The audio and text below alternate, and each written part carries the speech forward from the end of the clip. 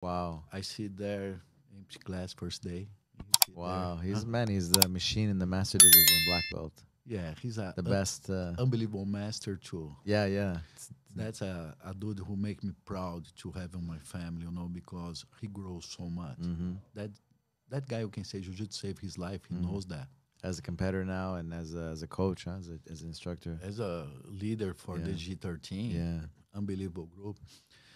And that time, we have the best MMA team in Brazil at the time.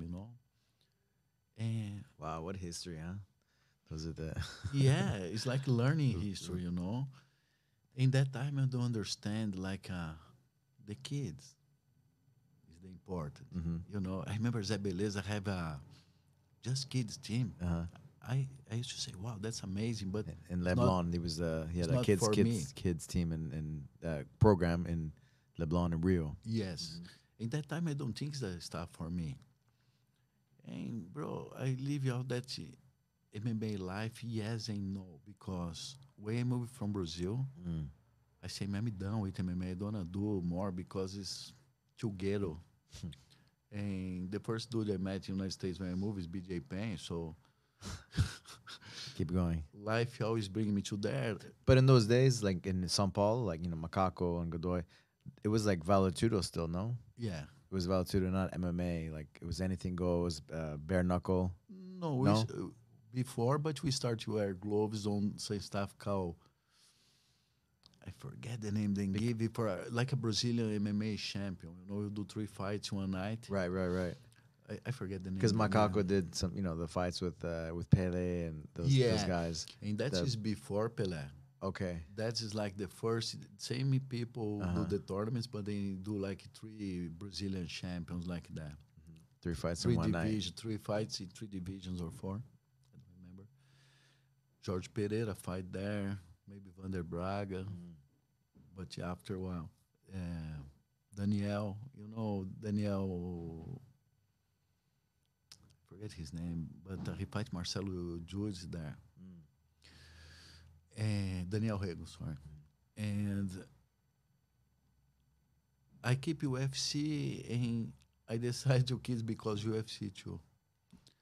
My dream as a coach always be unify the belt for Pride and UFC because I coach on Pride, I coach on UFC. I know how important Pride is for the MMA history of Mm-hmm. UFC, and I have the chance like Rampage Jackson and Dan Henderson in London. Mm. The first fight on open channel for UFC on Spike, and that's my dream there, you know. And sometimes your dreams going the way you dream or more,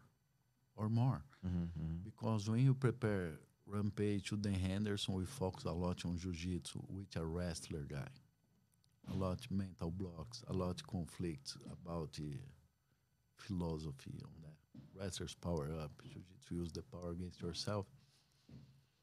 A lot of situations we face. Oh, I never will do that in my life. And he do on the fight. And we have that amazing fight against the Henderson. And after the fight, to be real, I don't hear there because I'm too thank God that moment. I'm not the person who celebrate much Yeah. because I know. And when Joe Rogan say, "Hey, I'm impressed with your ground," and he say, "Oh, people don't know, but I do jiu-jitsu." A wrestler say, "I do jiu-jitsu to unify the belt." To me, that's like a boom. Yeah. So I back to my hotel, have a bunch of crazy stuff that night because they forget the belt there. The $500,000 belt. I have to bring to my hotel, Uh-huh. all Yeah, that yeah, yeah. stuff with me. And I come to the parties, to the Spike party, and that's my first shock. The vice president from here introduced me to the lady vice president UK from the Spike TV. And that night I have a Rampage, Shea Congo, and Michael Bisping. Wow. Everybody Wow. won. Wow. Shea Congo beat Micro Crocop. First, I think Micro Crocop in UFC. And Bisping beat Matt Hamon. So the dude introduced me to the lady. Say, "Oh, that's the coach win everything today." And she said to me, "Oh, I love winners." On my mind, I say, "Wow, when these motherfuckers lost, I'm a loser." And I start thinking, I don't work for that. And I saw the wrestling coach for our team, Yeah. with maybe 6, 7 beautiful Australian ladies. And I say, "Wow, you the man." And he looked like he angry, saying, "No, you the man." I don't understand what's going on there. You know, everybody with weird faces to me. Yeah. I just understand because Rampage mentioned my name on the cage, the other Oh, people's okay. name. Yeah, yeah, yeah. So I decided to back to my hotel. Mm. It's a very interesting night because my tax cabin have Rampages on pictures, Yeah, that yeah, yeah. England cabs and stuff, He and was huge. He's one of the biggest stars. Yeah. superstars. And I back to my hotel, and that time we don't have cell phones like that. And I come to the media room and I saw have 1,000 text messages, thousands friends who I never see in my life. And I say, wow, that's not what I want for my life. Hmm. You know what I say? Because I'm lucky everybody talk good about me,